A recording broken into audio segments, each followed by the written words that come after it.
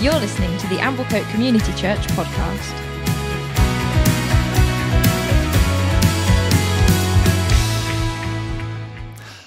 Well, hello everyone, and thanks for listening to this podcast. This is a series of 3 podcasts that we're doing where we're looking at, we've called it Genesis in the beginning, and we're going to be looking at creation, we're going to be looking at evolution, we're going to be looking at the Big Bang theory. And we're doing this because we taught through the book of Genesis recently, and as part of that series, we did a few evenings looking particularly at the creation story. The reason we did that is as you begin teaching through the book of Genesis, the natural questions begin to arise around creation, around science, around evolution and all these things. And we said, well, rather than try and attack those fairly meaty subjects on a Sunday morning, let's look at it on an evening and have it interactive and things like that. So we did that over 3 evenings. And then we said, well, you know, we've done all the hard work really. So why don't we do some podcasts and try and get some of that content and a bit of a conversation around this. And to do that with me, I am joined by the wonderful, the amazing Andrew McFall and David Faulkner. So welcome. Thank you, Tim. Yeah, thank you very much. Nice really to be here. Appreciate you doing this, and really appreciate you doing the evenings. I think we had a good time together. Putting those together and kind of exploring that and having a chance to explore this conversation with our church family. So that was really good. And I want to say from the off, because you'll thank me for this, that we're not claiming to be experts in this field. There are minds far greater than ours that have both explored this topic, debated this topic, and many around today, many throughout history. But I think it's fair to say that we've done a bit of reading and that we have a passion maybe about these topics, and that that led us to really want to help our church family explore this. And I think you'd agree with that, wouldn't you? Yeah, absolutely. Yeah. And I know, David, you took I think it's about 6 months out of your work, didn't you, to kind of look into this? Yeah, I took a sabbatical in 2010 for 6 months, a long time ago now, but yeah, spent some time looking at this whole area. So it's something that I think matters, and something I've spent a bit of time thinking about. But yeah, definitely, like you say, not professing to be an expert either theologically or scientifically. Yeah, and then Andrew, I know that you studied at university, so that's kind of where some of your interest and training comes from. Is that right? Yeah, absolutely. I studied physics at university, and there was a point when my understanding of science and the faith that I'd grown up with, they had to be sort of meshed together in some kind of way, because you can't live with these things separate forever. Yeah. So I think we'd say we're 3 members of our church family here at Amblecote who have done some reading, have a passion for this topic, and want to kind of explore that with our church family. Yeah, definitely. Is that fair? Great. So what we're going to be doing then, just to give anyone who's listening a bit of an idea of how this is going to work, in this first podcast, we're going to look at reading Genesis 1 and 2 well. I'm going to mainly sort of be leading on that because that was my session. Then in session 2, we're going to look at the Big Bang theory and how we can hold together that theory and what's going on there in the scientific world with a sort of reading of a faithful reading of Genesis, but also other parts of Scripture as well that refer to creation. And then in the third part, and Andrew, you'll be kind of taking a bit of a lead on that because you did the content. And then in the third podcast, David, you're going to lead us through thinking about evolution, again, with a real focus on how does our reading of the Bible kind of interact with that, and how do we work that through? Yeah. Sound good? So that's what we're going to do. I'm going to begin by praying, and then we'll kick off looking at Genesis 1 and 2 particularly. So, Father, we just thank you that we can do this. Father, we thank you for the gift of technology that allows us to be together in this way. And we just pray, Father, as much as we would love a great conversation, we really ask that you'd be present and that you would make your word known to our hearts, and that you would reveal who you are to us in these subjects, Lord. And we thank you who you are. In Jesus' name. Amen. Amen. Thank you. So I will say, I do make apologies if this one is a lot of me talking, because I'm going to be sort of hosting and asking the questions, but I'm also going to be delivering a lot of the content in this one. But let's start by asking the question, really, why bother? Why does this topic matter, which is where we started on those evenings? And I've got 3 that I raised, but I'd be interested to hear your thoughts, guys, on this. But firstly, it matters. This subject matters because Scripture matters. I know it matters to you too. It matters to me. I know it matters to us as a church family, I think. And we would take what we call a high view of Scripture, which means we can't sort of take the easy way of lowering what Scripture says and say, well, we're not really going to take that. We have to take Scripture seriously. And therefore, the discoveries of science mean that we have to then come back to the text and wrestle with it. So that was my first point. Second one, which was really helpful for me, and probably, David, I have to say some of my conversations with you back in, I forget when you said, was it 2010? 2010. Maybe helped me with some of this back then, which was to help us understand there is a range of views that we're, quote unquote, allowed to have if we take a high view of Scripture certainly, on this particular topic. And I think that was really helpful for me, because I think I grew up maybe thinking if you didn't hold a particular view, then you weren't a real Christian. So that's number 2. I think it's important. And then number 3, I think we can sometimes be taught or told that actually you can't, almost taught that you can't hold a high view of Scripture and the teachings of Scripture with kind of common sense, scientific or a scientific thinking or scientific brain. It's almost like we're pushed to pick which one do we want to be. Yeah. So what do you think of those? Do you agree? Is there any others you would add in? I think it's really helpful, Tim. I think whilst we all know that people who are perhaps pro-science might sort of easily use that as a basis for dismissing Christian faith, actually for many people, it's a genuine struggle, a genuine issue to say, I'm interested in the Christian faith, or I see there's something in it, but science has a high place of authority in our society and in our culture, perhaps particularly amongst young people, but not exclusively. And so for some, I think it is a genuine barrier to exploring Christian faith with an open mind and an open heart, because it is assumed that you can't do that and hold on to contemporary scientific conclusions. And none of the things that we're going to say are going to make that wrestling easy. No. But I think it's important to say, actually think about it, and it's not quite as straightforward a dichotomy as you might have been led to believe. Agreed. Andrew, any thoughts? Mm-hmm. Yeah, absolutely. I agree with what David said, and also just on the idea that there are many allowed views, as you say, Tim. It's very easy to hear that sometimes and think, well, that sounds a bit like pluralism, but it's not that we're like anything goes. It's more that there's a certain amount of stuff that's left a mystery to us, and in terms of what has been revealed to us, there are several things that fit the picture whilst holding a high view of Scripture. Yeah, I agree. Yeah, I wouldn't want it to come across as pluralism or, hey, you can kind of take whatever views you want. I think there's certain things that are in place, aren't they? And certain things that are set.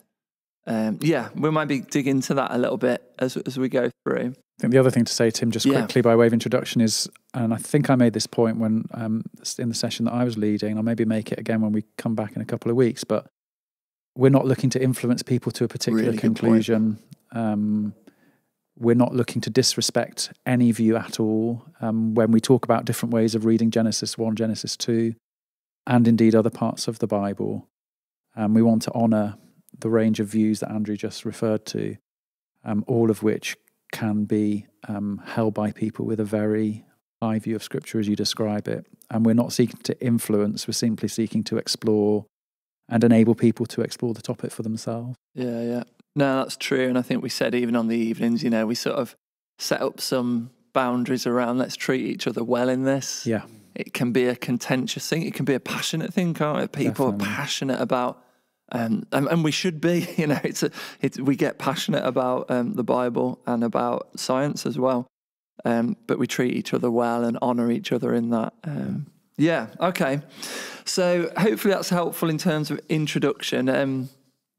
But session 1, what we did was really focused right in on Genesis 1 and 2.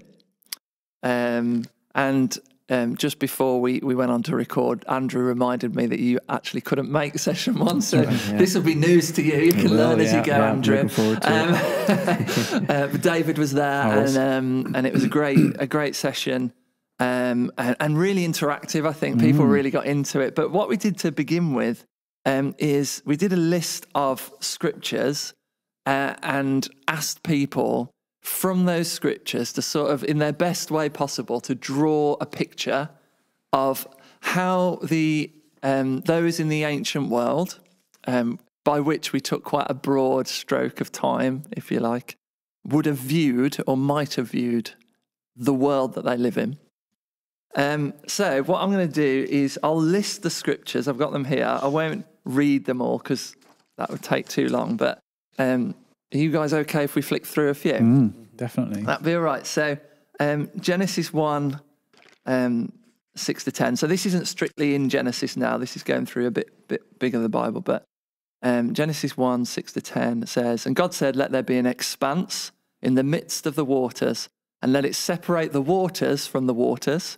And God made the expanse and it separated the waters that were under the expanse from the waters that were above the expanse."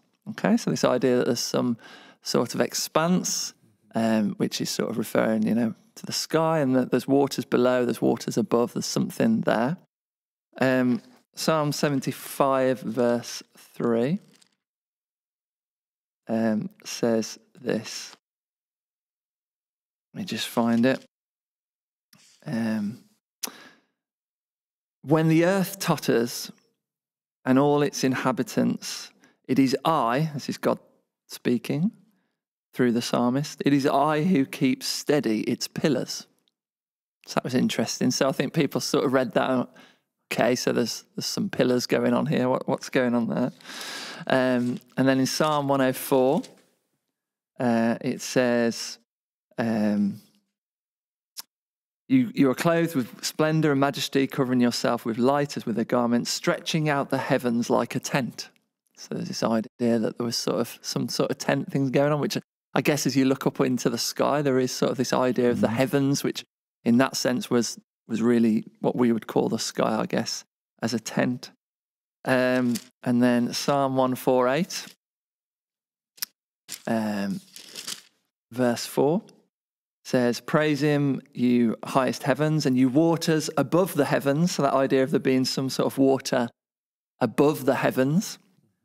And I won't go there, but if you want to check others out, there's Exodus 20:11, Nehemiah 9:6, Proverbs 3:19 to 20. But the whole point of doing that exercise is what it reveals really when people draw out is that the ancient view of the world that we live in is very different to what we see it as today. And really, you can go online and search for an ancient Israelite picture of the world, and it really has sort of the earth, which is suspended on pillars. There's Sheol, the land, place of the dead, if you like, beneath, and then a firmament that's sort of holding back waters above, with stars that are embedded into the firmament, fixed into place. And I guess the purpose of doing this, partly then what we do is then you look at an ancient Egyptian view of the world, and it's very similar, very different in some ways, but very similar in other ways. Babylonian was kind of similar. But I guess it provokes this question. The reason I put this activity in, it provokes the question, well, as the Bible writers, are they wrong? They're right, because we know now, and I don't think there's many Christians, I don't think many, that would doubt this, but we know for sure that the stars aren't fixed in the firmament, don't we? I think we're on safe ground saying that, aren't we? So the question then is, is the ancient Israelite wrong? And therefore, well, they are, and therefore is the Bible wrong? And is that sense then God wrong? And I think that was really helpful, sort of doing that activity, because it helped me see, okay, I need to rethink how I sometimes come to the Bible, because sometimes I come to it with this sense of, I'm not reading it in its context. So I just wondered what your views were. David, you were there on that evening, and you said you hadn't done that activity before. No, not done that exercise before. A few people have that I've spoken to, so... Yeah, I mean, I suppose in the time that I spent looking at the subject back in 2010 and a bit since as well, I'm sort of relatively familiar with that view, although I'd not done the exercise in that way. The writings of John Walton, I know you've come across him, were a bit of a light bulb moment for me. Me too. He was able to sort of put into much better words than I could, and into clearer thinking, a sort of way of looking at the text that was dawning on me as I did that study. Were they wrong? And therefore was God wrong? That's a great question. One of the ways I'd answer that, I think, is to say that whenever God speaks to us, he's always condescending. I don't mean condescending in the way that we think in a negative way. He's always stooping, isn't he? Yeah. Humbling himself to speak to us in ways that we can understand. I'm, as I said, no trained scientist, but my view is that if God really told us from his absolute perspective how the world came to be, how the universe came to be, even a sophisticated 21st century Western scientist would not be able to grasp it. Yeah. And so anything that he speaks to us in Scripture, but also actually in creation, in the world, is God humbling himself to condescend, to be able to communicate in his love to us. So he wasn't speaking untruth, but he was speaking in a way that resonated with them and that made sense to them. So that's part of what I'd say, I think, in answer to the little conundrum that you posed. And in many ways, it has to be that way, doesn't it? There Always. And even, even, there's me being arrogant, even in our time, we don't understand the complexities of the world in the way, obviously, that God does, but even in the way that we will in 100 years or 50 years or 20 years. And so even our own current understanding, although we think it's complete, it's far from complete, isn't it? So any revelation from God. And you quote John, you said about John Walton there, which we will put some links onto resources and things, but he uses this quote, which I found really helpful. He says, the Israelites received no revelation to update or modify their scientific, and you have to say that carefully because that is, we'll talk about that in a bit, but science as we know it today isn't what was active at that point anyway, but their scientific understanding of the cosmos. They did not know that stars were suns. They did not know that the earth was spherical and moving through space. They did not know that the sun was much further away than the moon or even further than the birds flying in the air. And I think that's really helpful, again, to think about God wanting to speak to his people was, helping them along the scientific timeline, if you like, a priority for him. Why did God speak Genesis 1, Genesis 2, which we as Christians with a high view of Scripture believe? Yeah, 100%. It's the work of people, of men, women, but it's also the work of God, Scripture. That's our conviction, isn't it? Yeah.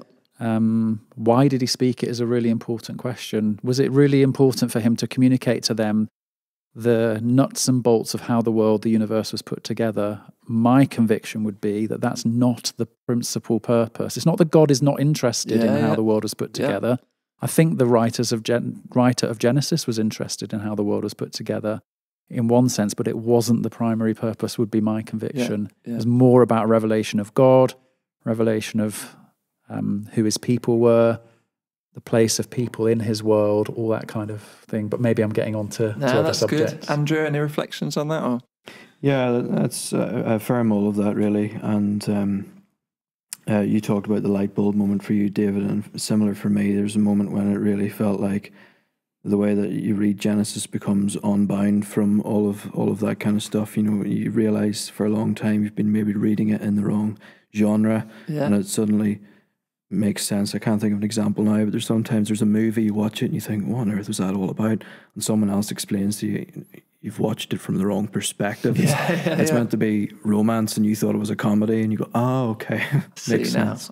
Yeah, and then it all kind of clicks into place, doesn't it? So that was helpful, that, in a sense, we could say the Israelites were scientifically wrong about the way the world looks, and in a sense, they clearly weren't, because what we believe in those scriptures, that they're timeless truths, that God does stretch out the heavens like a tent, that what he was speaking through that was less about the nuts and bolts about space or about the sky, but more about the fact that he does stretch out the heavens. His hands are all over it, aren't they? And he's holding it and he's got it in place. Same with the earth, isn't it? It's not that, we've since discovered there aren't physical pillars, but he firmly holds the land, the earth in its place, doesn't it? That is true. Yeah. It's a great image, isn't it? Oh, yeah. Even for us to... Even today, it speaks to us, doesn't it? Speaks of God's care and involvement in our world, and his stability and security that he brings to our world, which perhaps we don't always appreciate until our world is shaken. But so they still speak today timelessly, those images, even though we might say, well, now we can see a different material view of the universe. Yeah. So I think it's helpful for, if you're wrestling with this topic, to think about that God communicates to humans in a way that we understand. So, the example I gave on the night is when the psalmist writes, "You knit me together in my mother's womb." We don't discredit that, because we know now more about embryology and how a baby is formed. God spoke, and again, there's a timeless truth in there that the aim of that scripture isn't to forward the people in their understanding of how babies are formed, but to know the eternal truth. And that is true in their time as it is true in our time, that God does knit us together in the womb. And in the same way, then we need to think about, and it's not quite the same genre shift from the Psalms to Genesis. I don't think that's fair to say. But it does make us think that we need to be thoughtful about how we read the Bible and these texts. Seems to me that, again, without any formal theological training, but it seems to me the only way to read any part of Scripture is to first ask, well, what is the meaning of the text? But what was it, secondly, I guess, what was its meaning to the original recipients, the original hearers / readers, but probably hearers, before we then ask, well, what about its meaning for us? And I think when you take that basic step, that makes some of the pieces that we've already been discussing fit into place. I think we've got to say, how did the original Israelite hearers understand this language and this? What did it speak to them? Definitely. So let's get into that, because we're going to talk about exegesis, which for some people... I have to explain that, Tim. Some people is a common word that they're used to. Others will be saying, what are they on about? And sometimes we have these posh words, don't we, in Christendom, in Christian circles, which is fine. But it's not. I don't think it's a hard concept to think about. But when people talk about exegesis, I think the best way to think about that is that we read the Bible in a way where we attempt to draw out from the text what the text is saying, as opposed to eisegesis, which is about, we sort of draw in our own... We started with our thoughts, and then we're going to find them in Scripture. Exactly. That's a simplistic way of saying it, but that's basically what We've got these ideas, and this Scripture fits that. Yeah. Great. Yeah. We actually read the text and we say, okay, what is this speaking to us? And what someone once called it the cardinal rule. So the most important rule, if you like, of exegesis is approaching the text within its context, or better put, its contexts. And that could be historical, cultural, geographical, ecclesiastical, ideological, or literary. Again, that can sound really big words if you're not used to that, but basically it's about saying, okay, what is the context of this passage? Who's it speaking to? Who's writing it? What's the intent of that writer? What are they trying to communicate? Understanding that and then allowing that to speak. I gave 2 examples on the night. One, which is not a very nice one, but I once said to my son, Lucas, who's 11, Jesus said, take the log out of your own eye. He then laughed and said, what do you mean poo? Because he interpreted log to mean, He's going to thank you for this podcast, Tim. In many years to come. And that's a classic example. It's a really silly example. It's an example of, you can't just come to a passage that Jesus says and says, oh, I think that word means this, therefore Jesus is saying this horrible thing. Another example, which is probably a better one, Mr. Hadley, Dave Hadley, talked about in Psalm 23 when it says, you lead me by still waters. And he worked for Bible Society for a while. And they talked about how in some cultures, still water, it speaks of decay, sickness, pollution, it's a terrible thing. And so, you can't, for them, translating for new believers, can't just put you lead me by still waters, because they would interpret that as... so you can't assume then that, Jesus leads you by toxic water. What you have to say, what does still waters mean? In its context. Into the context that it's in. And I will put in here that's important, I think, because at this point, if you struggle with the Bible, if you don't like study, if you're not academic, you can naturally start to, I think, write yourself out, if you're not careful, of the Bible and its riches. And someone gave an analogy which I really liked of the Bible is like a gold rush. And in a gold rush, you can walk along the surface and you can pick up bits of gold here and there. But you can also dig down really deep and get some really rich gold. And I think that analogy helped me, because I am a believer, actually, that you can open the Bible. And at times I've done this, and I know people, and it's just randomly pick a verse and it just speaks to you. I think that can happen. I don't think that's a good disciplined way after a while, but you can. But I also think you can get deeper into it and get more from it and start to reap the riches of it as you dig in. So I think that's a help. So if you are thinking, oh no, I don't want to do context, stick in there, pick up the gold that you're getting, but be encouraged that maybe dig a little bit more. Yeah, and also I think that's a great reminder, Tim, to me of the importance of Christian community. Yeah. Sharing the word of God, the Bible, in Christian community. Not just this immediate community of Amblecote Community Church, but it could be the community of those that have gone before us, who've written stuff that we can learn from, the wider Christian community across the world.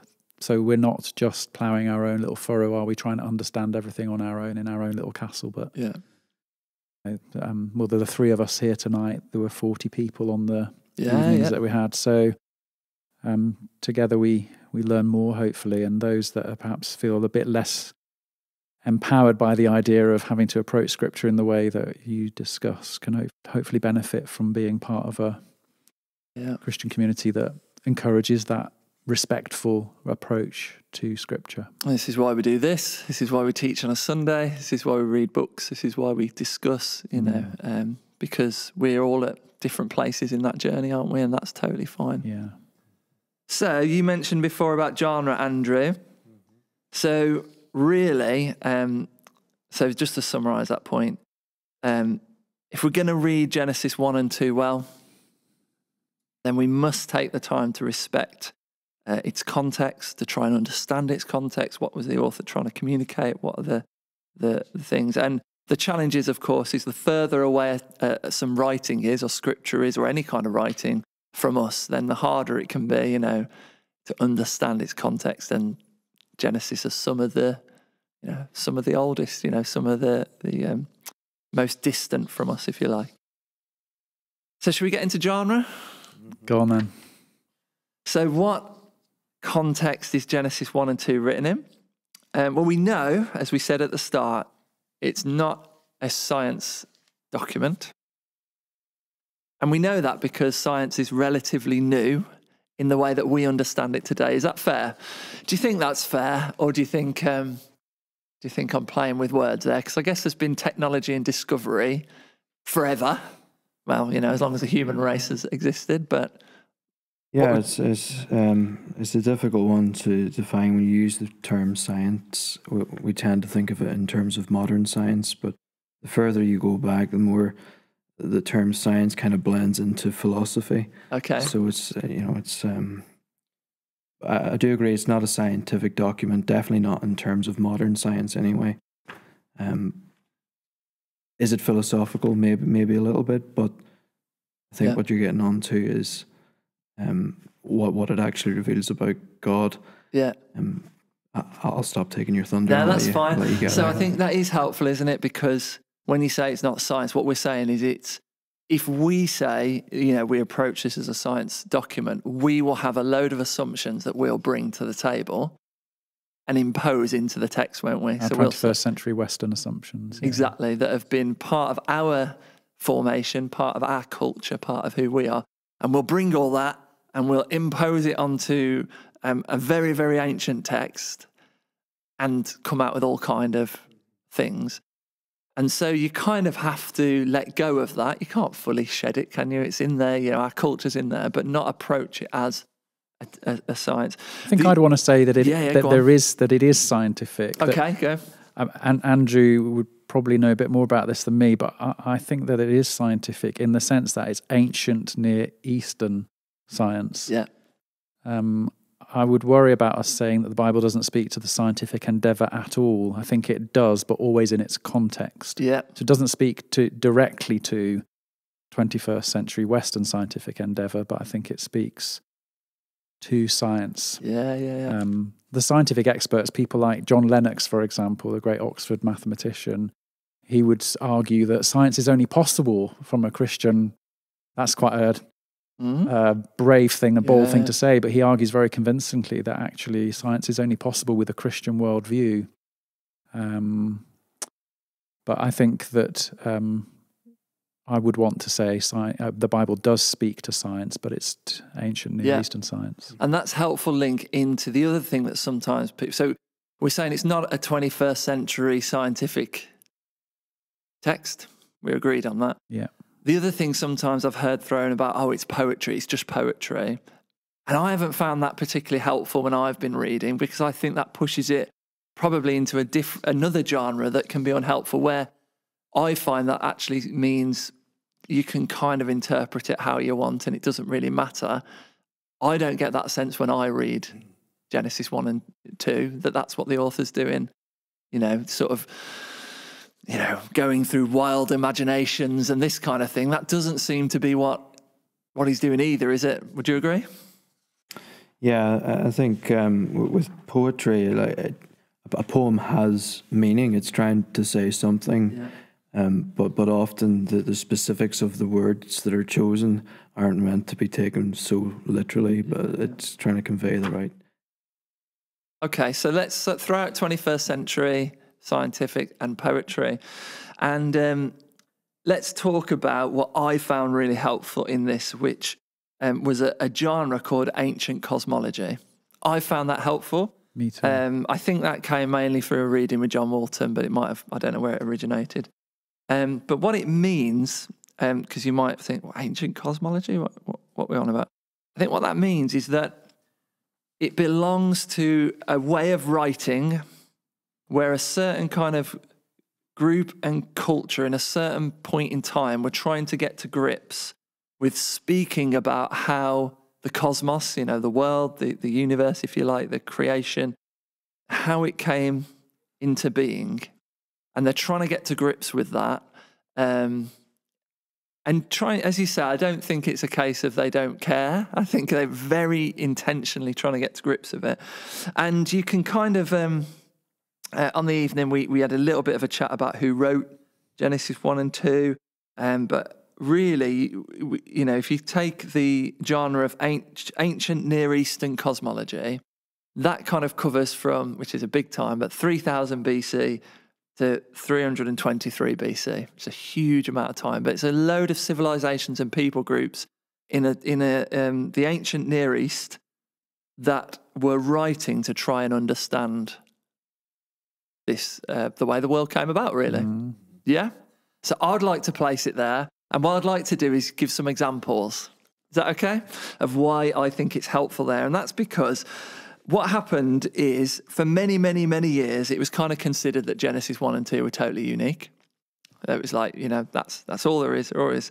And then there was some discoveries, as there often is, and they discovered a load of other texts, which were, on inscriptions and things like that, which suddenly threw the sort of scholarly world into chaos around this, and everyone started to think, it's not original, it's not a kind of unique text. And that led to some beliefs that, Genesis 1 and 2 were copied or based on or basically the same as other ancient Near Eastern cosmologies. And I think it's worth saying that, because if you do a sort of Google search, you'll probably find a load of stuff around that, that actually it's not unique. So I thought I'd read some. It's always good to read some ancient cosmology.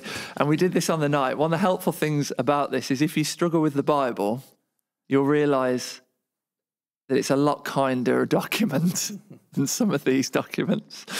So the first one I'm going to read, where is it? I've got it on this one, is Enuma Elish, which is a Babylonian text which comes from around the 11th century. It's not in that one. Okay, I'll read it out of this one. And it says lots of things. It goes on and on and on and on and on forever. And apparently, I didn't realise, but there's still a load of Babylonian pillars that they've dug up with inscriptions on that are still not translated. Oh, really? Wow. And thousands of them, apparently, that people are working through. So we've still got things we're going to learn and things we're going to find out in the years to come, which is really exciting. But they found this. It says, when in the height heaven was not named, and the earth beneath did not yet bear a name, and the primeval Apsu, who begat them, and Chaos Tiamat, the mother of them both, their waters were mingled together, and no field was formed, no marsh was to be seen, when the gods none had been called into being. There's a little section of it. And I imagine, as on the night when you say this, a lot of people say that sounds nothing like, that's nothing like Genesis 1 or 2. But I think it is helpful to, here's a list that I found online that gives some of the similarities. So in both, obviously I haven't been enough time to get through it all, but in both stories, matter exists when creation begins. Similar to Enuma Elish, Genesis 1 describes God ordering chaos, not creating something out of nothing. So there's similarities there. The darkness precedes the creative acts. And then this is the one that you might have come across or some might have heard. In Enuma Elish, the symbol of chaos is the goddess Tiamat, who personifies the sea. Genesis refers to the deep, and the Hebrew word is Tehom, which is linguistically related to Tiamat. So again, when that kind of came out, a load of scholars went, there's chaos here, similar word. In both stories, light exists before the creation of the sun, moon and stars. In both stories, there's division of water, and they go on. And let me read another one, which I really found interesting, the Memphite theology. This was Egyptian, 15th to the 11th century BC.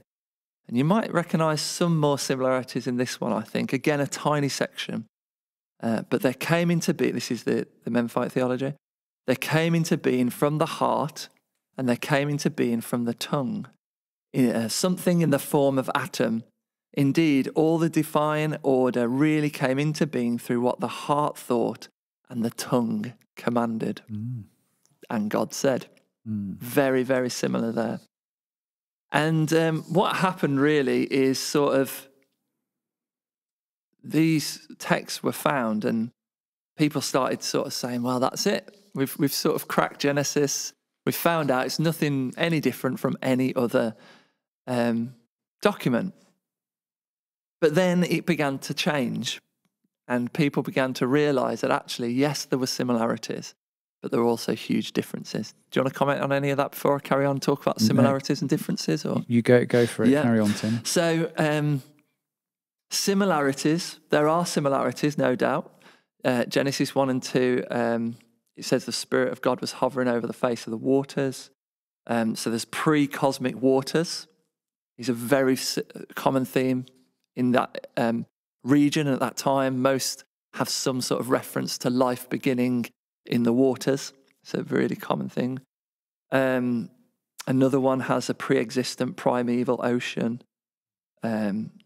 So one writer says the idea of life originating in the primeval sea is so widely found in Near Eastern traditions that a single point of origin may never be determined.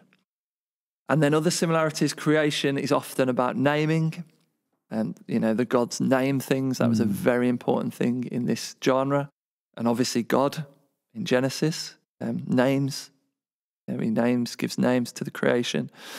There's separating. That was a common act of creation. So in this one, they split Tiamat down and then use part of her for the land and part of her for the sky, isn't it? Or some other part. In another one, they get a copper tool and they split something. I can't remember quite what they split. So there's this idea of separating things, and that's reflected definitely in Genesis. As well as God separates the heavens and the earth. He separates the waters from the waters, etc. And then also there is this idea of temple building as well, that a lot of it is linked to temple building. So I guess what we're saying for the listener is, when you look at Genesis 1 and 2 and you look at ancient Near Eastern cosmologies of other religions and people groups, there are lots of similarities in words that are used and things that are said. And I think that ultimately what that says, although it was used to say at some point, well, that shows there's nothing special about Genesis, we'll come to differences in a bit. Actually, what it says to me is this was a people group that lived in a certain time and place. So if we talked about the world today as Christians, we'd probably use similar terms to other people groups and religions in our time, wouldn't we? Yeah. Do you think? Yeah, I think it's interesting to think about. One of the questions that was, or one of the comments that was made to me in the group that I was sitting in on the night, I think it's a comment really worth thinking about. Someone said, just assume for the sake of argument that the author of Genesis 1 and 2 was Moses. I mean, there's certainly that's been the traditional view, and I'm comfortable with that. Someone said Moses, and you can see this through the first 5 books of the Bible very clearly, was very careful not to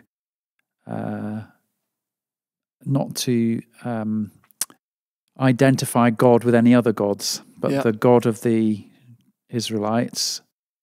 And we'll come to differences. I know we're coming to differences. So it was very much the purity of the Israelite religion was important, separating it from the, you might say, pagan gods and pagan religions around them. So the question was, and I think it's a very fair question, why would surely Moses, as the author of this text, leading that people with that approach to the world around him, surely he wouldn't borrow from pagan ideas? But I think perhaps the way you said it at the end, Tim, is perhaps a better way of looking at it. I wonder if it's actually the other way around, where it would be, maybe the question is, how likely would it be that Moses, who was living in that world, would come up with something that was so radically different and bore no relation to the world in which he grew up and the world in which he dwelt? And if we believe that anything that is true ultimately comes from God, even though it might get corrupted in various forms, we would say as Christians, wouldn't we? Then it is quite possible that growing up in that environment, and God in his goodness and kindness reveals himself in part, doesn't he? The Bible itself says this, through his creation. Yeah. Some people in the ancient world grasped it in that way. Moses grasped it in that way, but they were still grasping it with a common understanding of that world and sharing, of course, a common environment, not only a common intellectual environment, but a common literal environment. Does that make sense? Yeah. So what I think the point and the question is very good, but I wonder if you approach it from that slightly different perspective, whether that helps to ease that concern. I don't know if I've explained that clearly. You have. Any thoughts, Andrew? Yeah, I just love the fact that through all these many, many years, all of that has been preserved in the text, and we can see those similarities today, and that they're there as clues as to which genre to read it in. And even God's providence, and as you said, we're discovering new things all the time, and the way that filters into our understanding of the text, it's a great example just of seeing God's providence and his preservation of his word, really. And we shouldn't be afraid, should we, of these discoveries, if God is true, which we believe he is, and he speaks truth, then actually these things, hopefully, when we wrestle with them and through the Holy Spirit and through working it through, actually it can bring light to truth and what God is saying. So let's look at the difference. So those are the similarities. So I guess what that says to me is this, really, that there was an understanding, a way of seeing the world. We can call it a cognitive environment. That's kind of a technical term, if you like, but a way of viewing the world that the people who wrote the Bible shared in that. And again, it's not one way, because the Bible was written at different times by different people, but there was a shared kind of understanding of how the world was, what it was like, what it looked like, and the people that God chose to speak to and through shared in that. And God was he was fine with that. He didn't think it needed updating. He didn't think that those particular things needed erasing. What he wanted to do is speak some truth into that environment, and then allow the scientific discovery to kind of, which I'm sure he's a big part of, reveal itself through time. But what was the truth that he spoke into those times? And that's the differences, really. And these are some of the differences. There are others. There's no polytheism, which basically means there's no multiple gods. In all of the other ones, there are multiple gods. And the gods have interactions and all of that, whereas there is very clearly one God in the Genesis account. There's no what's called theogony, which basically means the creation of the gods. God is not created, which the other gods come into existence. They often have genealogies that go back, loads and loads of different gods that have different gods and begat gods. And there's none of that. There's no hint of deifying the created elements. So many of the other cosmologies, the elements, the sun, the moon, they're worshipped. They kind of got a sense. And actually, most of the gods functioned with the created elements and were a big part of that.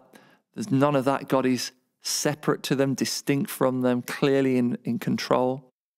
We've thrown out some big words. There's no theomachy, which is fighting gods. There's no gods at war, which, if you look at some of the ways that humans came about, for example, through the fighting of the gods, there's none of that in Genesis.